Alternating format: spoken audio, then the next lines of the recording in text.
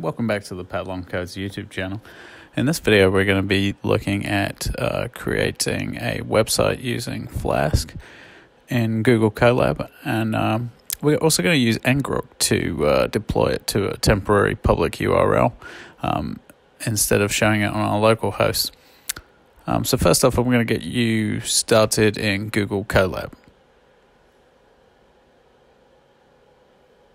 So if you haven't used Google Colab before, you can just search Google Colab, and it'll take you directly there. As long as you have a Google account, if you don't have one, just create one very quickly, and you can sign in and start going.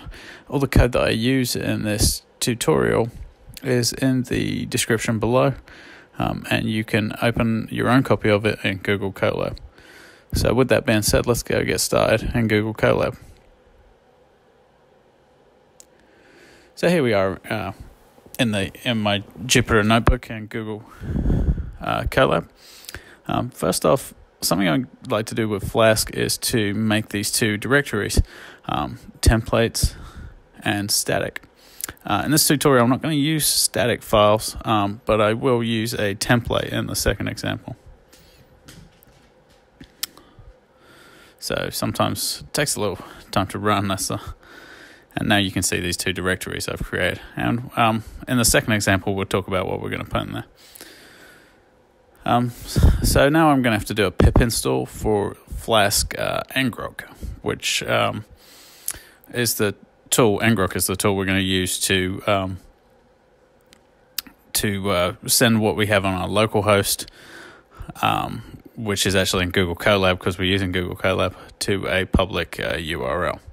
Which is usually like a subdomain of ngrok.io. And Flask ngrok is a Python library that's made it super easy to use ngrok in Python. So I'm just actually using I'm basically copying the minimal example, the hello world example that's available at the URL I put in the notes above this. But I've just made a couple of modifications so that it can be used with ngrok. So here's my hello world function, and so I'm just going to return this text to the page that we land at when we start the app. So again, this is the standard example that you can feel free to modify as you need to. And check out the Flask website I've linked here below for some more examples. So I'm going to run this, and then we'll go take a look at it. So yeah, let's go link to the ngrok page. And here we go. We see hello world as desired. So that's your basic example. You also see I get 404 error because something doesn't exist that probably should. That's no big deal for this particular example. I'm going to stop it now, if I can stop it.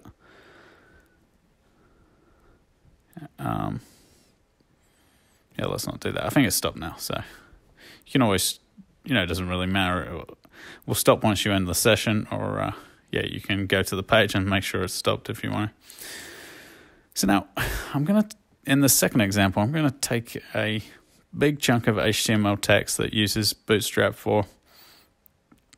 I've typed it out ahead of time because it's a bit tedious. But I would recommend going to some other websites if you want to learn Bootstrap or HTML for the first time. W Free Schools is a very good website that you can use. This is about 60 lines of HTML code that gives you a basic Bootstrap example. If you're familiar with HTML, also I'm writing this file out using Python. So this is a multi-line comment. Multi-line string that I'm writing to a file in templates. Now I'm going to use the render template method in Flask in this next example. I'm also going to install ngrok, although we already did that. Just good practice if you're running this section without the other. I just like to do the pip install when I'm in my Jupyter notebook.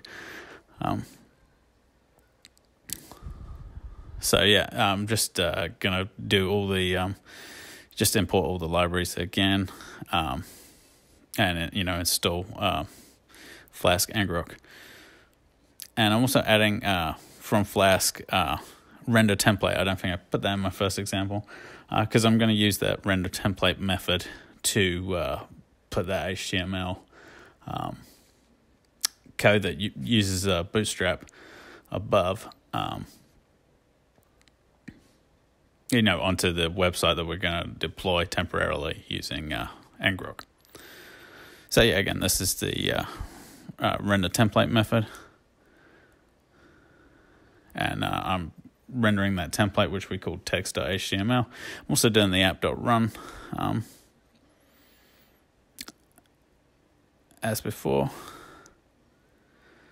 So let's run that, and we should, in fairly short order, so it takes a second, be able to go out to the subdomain of ngrok.io, where we can see our code that we just put in there. And so yeah, here it is. It's just basically I've also put some links into wfreeschools and getbootstrap.com, where you can learn some more bits and pieces about Bootstrap and HTML on the WFreeschools. So yeah, I can stop that just as before, and now the website no longer exists. I don't think I had another tab open that I haven't refreshed, and yeah, now it doesn't exist. So yeah, I mean, that's basically it for a starting example. I plan to make subsequent tutorials. I plan to make subsequent tutorials where I'll be looking at using Flask in some different ways, and yeah, probably look at using it in more Pythonic ways, because we didn't really do much in Python there. I was just loading a template. So in subsequent videos, we'll definitely look at that in more ways. Again, all the code is linked in the description below. Thanks very much for watching this video. Do check out my channel for more Python tutorials, and like this video and subscribe to the channel if you enjoyed it. Thanks very much for watching.